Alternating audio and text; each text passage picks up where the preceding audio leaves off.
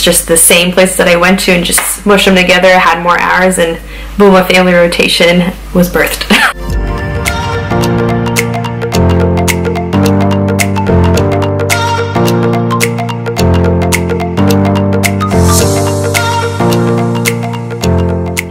Welcome back to my channel. If you haven't seen any of my videos before, my name is Natalie. I am a family nurse practitioner, and basically the goal of my channel is to help pre-nursing, nursing, as well as FNP students get through school as easily as possible. I also take a look at personal statements and resumes and help review them. So if you have any need for that, please take a look at the description box down below and it'll tell you about the whole process of how that can be done. So this is part 4 out of my little series of talking about my clinical rotations and my experiences and all of that. So for this video, I'm going to be talking about my family rotation. Now, I've discussed that I've went to school and had a clinical during COVID, so of course there's going to be a lesser supply of places to have clinical sites, and schools are getting a little bit more flexible of finding sites and how many hours you need and stuff like that. So I can't speak for every school, and I can't speak for every single time period of how it's going to be moving forward, but for me, I was not able to find a family rotation on its own. So you have primary care, you have pediatrician's office, and then you have family care, which sees people from birth to death. So in this particular case, I could not find a family rotation site on its own.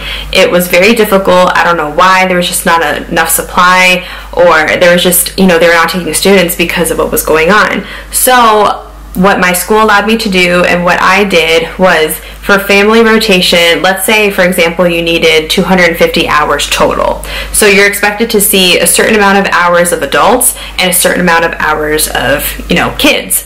And of course, when you're in a family rotation, you're not always going to be guaranteed to see X number of kids, but you're probably more than likely going to see X number of adults. So what I did was, where I had my adult rotation, I stayed there longer and had more hours to fill up the adult part of my family rotation, and then in my pediatric clinical, I stayed there longer to get more hours to fulfill the pediatric part of my family rotation, therefore kind of creating my own family rotation. They want you to see a certain amount of kids and a certain amount of hours, a certain amount of age groups. So while I was already in my clinical site for pediatrics, I just stayed there longer and was able to fulfill and make my own family rotation, fulfilling all the hours and the patients and the ages that I needed to see.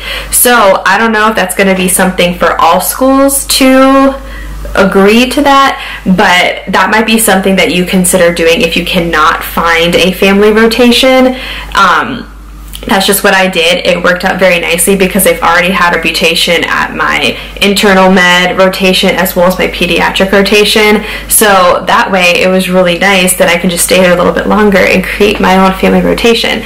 So basically for those resources would be the same that I talked about before in my other videos, which would be for the adult part of my family rotation, having 5-minute clinical consult, having Hippocrates, having a little bookmark for your ASCVD score, PHQ-9 score, GAD-7, center criteria. There's tons more of those little questionnaires, but those are the main ones that I personally use almost daily. So that'd be something to have. And then of course for the pediatric part, I talked about Bright Futures, using that for wellness checks. Those are very great resources for you to use while you're in clinical.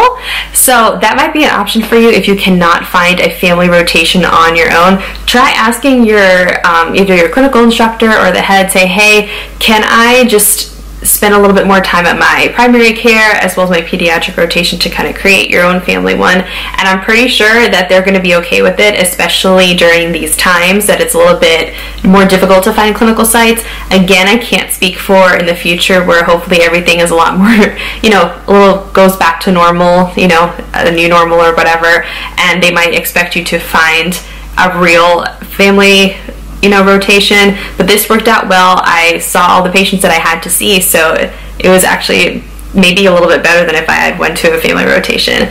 But that's my advice for this. Sorry it's a little bit of a quick video. It's pretty much the same resources because it's just the same place that I went to and just smushed them together, had more hours, and boom, a family rotation was birthed. But thank you guys so much for watching. I hope you guys have a wonderful morning, afternoon, night, whenever it may be.